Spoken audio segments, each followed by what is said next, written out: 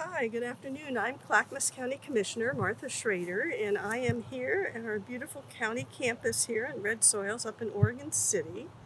And you can see it's a beautiful campus. But right now I'm on a very special part of our campus, and this is where we have our community gardens. And you'll notice we have these beautiful flowers in the background. And I brought people back here to take a look to see what we have because, surprise, June 17th through 23rd of 2019 is National Pollinator Month. And as most people know, I used to be an entomologist and I studied pollinators, specifically bees. So for me, I'm pretty excited about this. But I want folks to be excited too because you have an opportunity to plant a beautiful garden with your vegetables and your flowers to support our native pollinators. And I'm going to talk about one little pollinator today. And I am going to hold up this bee box. And these are pollinators. They're called mason bees. And they are wonderful little early spring pollinators. And I have my own bee box at home, but I wanted to show folks this bee box. So I take this piece off, and you can go to any garden store in early spring, usually around mid-March, and you can buy the little pupa where the bees will emerge. And you take them and you stick them in this little space right here. So let me put that back. This is show and tell for bees today, everybody. There we go.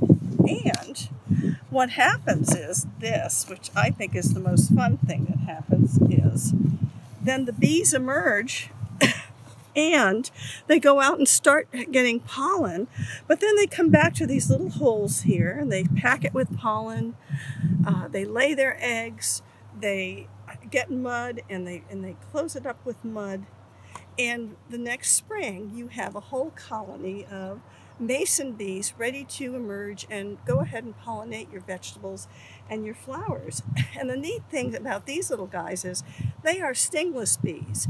And people sometimes think all bees sting, and that isn't true. So you can get these bee boxes at the Oregon City Farmers Market, and you can see it's got the big bee on the front of it, from Sawdusters, made in the Pacific Northwest. And I'm hopeful all of you that care about our food shed, our pollinators, our environment, and sustainability will do a follow-up and help support our pollinators in Clackamas County.